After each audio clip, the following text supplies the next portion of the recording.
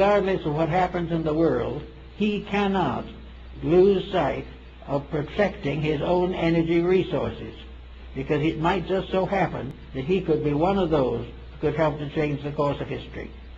In other words, disillusionment, despair, discouragement, bitterness, anger, frustration, all these do nothing to the person against whom they are turned, but they do everything to the individual who uses them. Therefore, no matter what we read in the paper, no matter what comes to us over the radio or in television, the individual must retain within himself the realization that there is a great good behind everything, and that that great good will succeed, and that this magnetic field we're talking about, which extends not only through this solar system but through the entire galaxy, decrees within itself by its own immutable process that evil can never win. We must go through certain travail in connection with it. We have to finally learn to our own satisfaction that we can't do it badly and be well off. But until such time, values never change. Never will we be punished for what somebody else does. Never will we be rewarded for the virtues of others. We must achieve these things ourselves through our own efforts, through our own integrities, and through our own dedications. And all of this is added up in a mysterious bank account which is called energy or magnetic resource. It is there to serve us. It is there to serve the individual who does wrong. But if the individual does wrong, the service collapses, and the individual who does wrong finally finds the energy turned back upon himself, and the corruption continues. We must keep this center of consciousness within ourselves in a condition of correctness. In Buddhism, the heart is called the Saptapana, the house or temple with 7 rooms. It is within this temple, as Buddha points out, that the great initiation against the hindrances has to be performed. The individual has to be initiated in his own heart. He must accept as a fact that his own integrity is his only strength, and also that his own honesty is his only wealth. All else is some kind of a delusion which will ultimately turn back and whip him. So in the quietude and peace of the realization of the immutability of good, the inevitability of right over wrong, the endless and continuous process of redemption going through every area of nature, all things in due time will come back into the peace which they sacrificed when they tried to put self as an individual above universal reality. We should have. I don't see how we have gotten into the state we've gotten into, really. Of course, I do know, but I'm not mentioning it. The real fact of the matter is that as we look around us, there's every reason to know that we live in a beautiful world. We live in a tremendous sphere. And we are already beginning to realize that we're destroying it ourselves. It is not some vast cosmic power that says we have to be selfish, or that puts a profit against principle. These things don't exist in nature. We know that with moderation, with integrity and dedication, we could all live in peace, and another 5 billion could live with us. But the way we are doing, we are sacrificing everything for a bowl of pottage.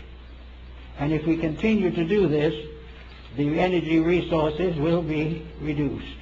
We are worried now about changes taking place in the atmosphere, that the overload that we are throwing against our natural resources is beginning to endanger us. Now we can go under our own skin and see that the same thing is happening inside of us. The overloading of our body with the problems and processes of modern living obviously is going to result in destitution and death. We cannot afford to waste the magnetic field of the body or destroy it any more than we can afford to destroy the one of the earth.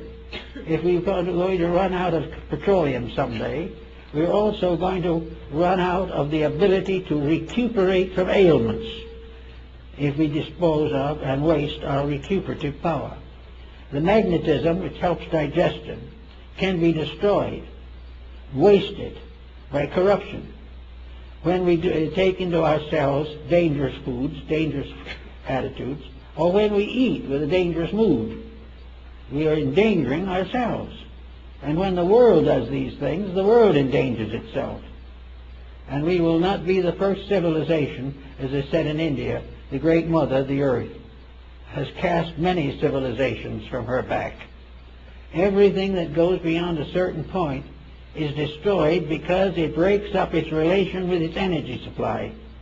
It no longer is fed primarily by magnetism, because it's magnetism in the food that feeds us, it's magnetism in the air that we breathe, it's magnetism in the earth that grows our vegetables, and it is magnetism in our souls that makes us hope for good. All the things we want, all the things we believe in, are energy dependent. And the use of energy is the most important thing. Why we go on year after year making all kinds of efforts to feel better, be better, or think better, and overlook the one fact that everything that we think and feel and believe depends upon a life principle, an energy resource, a magnetism of the earth itself, and that while this is destroyed or while this is abused, we will have the earth becoming more and more sterile. We have air no longer fit to believe. We will find the energies we have wasted lost to us forever. All these things require just one new concept, and that is that religion is basically the proper use of resource. It is to use the privileges that we have been given for the greater good of all of us. We have been made gardeners in a beautiful garden, and we've let it go to weed. We have been given a beautiful planet, and we've subdivided it and sold it for profits. The original purpose was that we should become a wonderful group of human beings working together for the good of each other and the glory of the universe. We are being prepared for a bigger job than we have, but we are flunking the examination at the present moment. We are not doing what we should do. Everything that comes along is measured in profit. Everything that comes along is measured in freedom from responsibility, when energy is something that we must be responsible for, or we will waste it forever, or as long as we can. By the time forever comes, there won't be much energy left. But all this is a lesson in the morality of values. It is a lesson in the fact that we are the keepers in a garden. We are the gardeners in the garden of Allah, as the Muslim calls it. This is a beautiful garden that has been given to us, and we're letting it go to weed. We had a beautiful world with wonderful materials, so we dig under the earth and create materials to create war, death, and destruction. We have little gardens that we could have beautiful times sitting under our own palm tree, but we are fighting to take everybody else's garden away from them. And when we finally find a small plot of land that we might be able to use, we find the real estate agents have priced it 10 times its value. All these things are all little things, but they all add up to the loss and waste of magnetic resource. They are the failure of the individual to protect the source of his own life, the source of his own future, and the breaking of the laws and rules by which he must compare his own needs with the needs of others. It is only when we work to protect the toadstool as well as the nation that we can have peace in the world. We must protect the small things, because each of them is a energy resource. The protection of them is against our viewpoint, because we take it for granted that the small should be controlled by the big. That small things, like humble people, are made to be exploited. This is not true. Everything in life is made to be used. Nothing is made to be abused. And the individual who abuses any part of life is contributing to the common cause of destruction. Now, this business of the energy and magnetic resource went on down through to the present time. And now we have a new measurement for it, and that is the development of a large group of electrical devices by means of which it becomes apparent to us that it is possible for the human being to make use of any energy as he sees fit. Now, the instrument that he has within himself is infinitely more wonderful.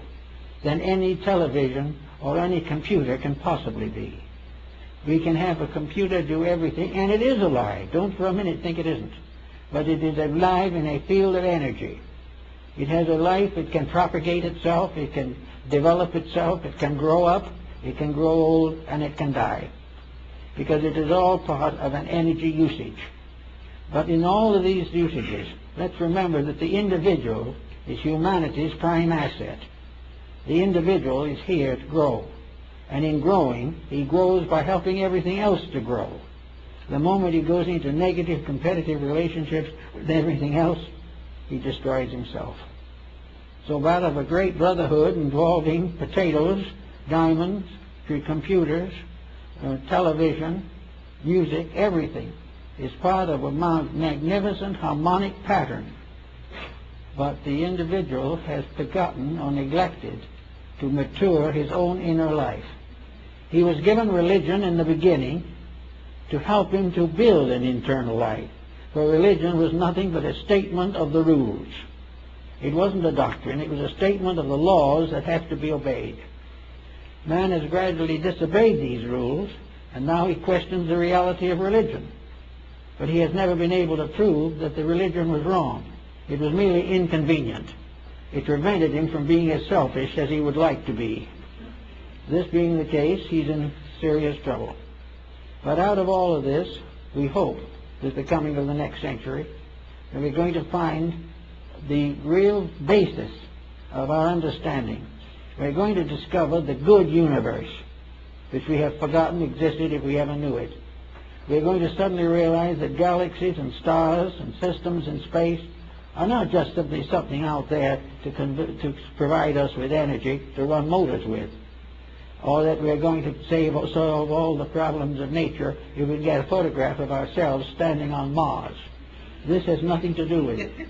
We're living in a great, beautiful world of cooperating forces, filled with things that want to get together and work together for the common good. And all we can do is make games out of them, silly games, games in which we think we're conquering everything by putting something in orbit. That's not at all true. And what really we are looking for is to realize that we conquer or we win or we achieve our goal when we put ourselves in orbit, when we get back again into the rules of the game of life, serve it as it should be served, love as it should be loved, admire the good, protect it, and slowly and quietly outgrow everything that is less. If we can do that, then these resources, these magnetic fields, will supply us with all the energy the world needs for millions of years. It will not be the loss of the energy, but it will be that if we do not make these corrections, we will not be able to draw the energy to ourselves, and that which cuts itself off from life is the dead branch that is cast back into the fire. So out of an understanding of energy and the magnetic resources, we go a long way toward solving the present problems. That's it.